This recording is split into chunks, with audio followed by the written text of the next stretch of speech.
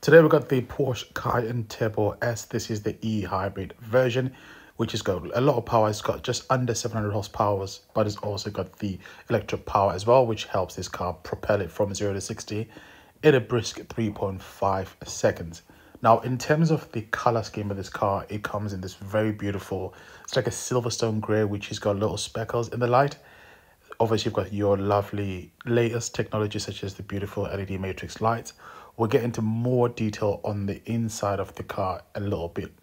So when you compare this in terms of sizing, I'll probably say it's around the size of a, because it's a coupe, it's not your normal four-wheel drive. You do lose some space in the back. That's something which is to be expected.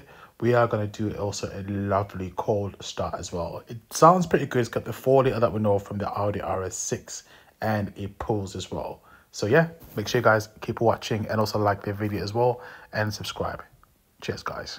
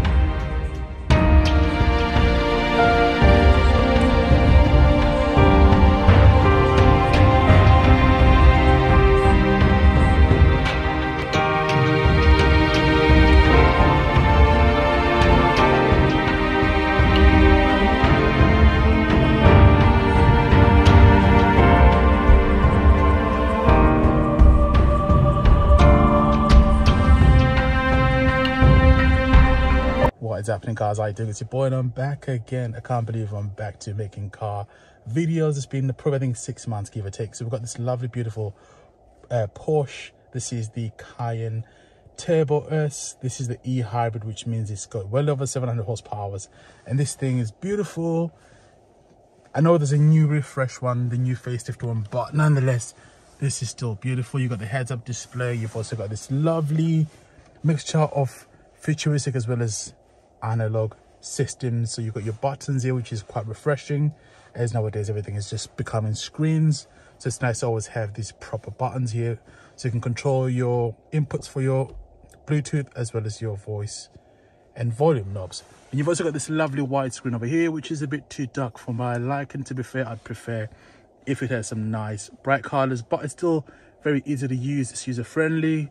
So that is your different driver modes there. So you got your e-power, sport, hybrid, and also your individual as well, and then the exhaust button as well. Even though this car is designed to be green, but it also retains that Turbo S, that sports type of driving.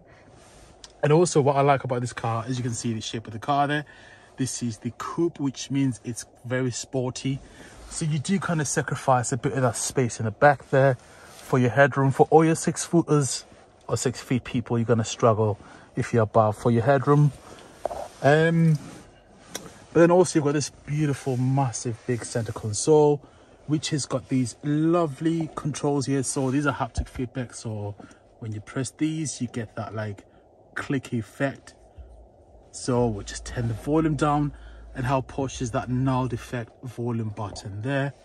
Then you've also got obviously a gear shift there, which is nice and sporty. You've got this big, massive cup holders, which is nice to see. You've also got a 12-volt socket, which is rather quite outdated, I've got to say. Then you've also got your clock here, which is fantastic. Heads-up display on this, I've mentioned that already. So with this car, it is finished off in this gloss black, or is it piano black? Piano black, I beg your pardon, or slash gloss black. Then you've also got this aluminium finish as well.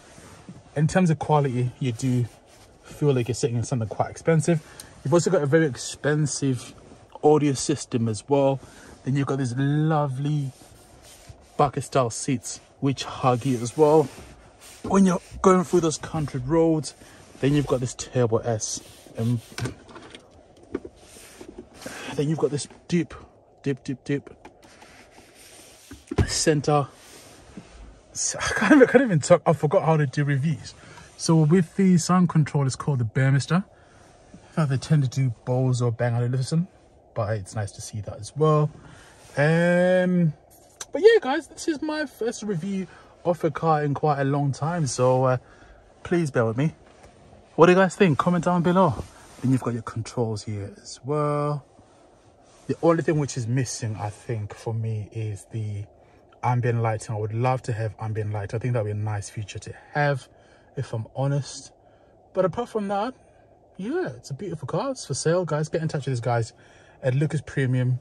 I'll leave the details in the description box down below. Thanks for watching. Peace out.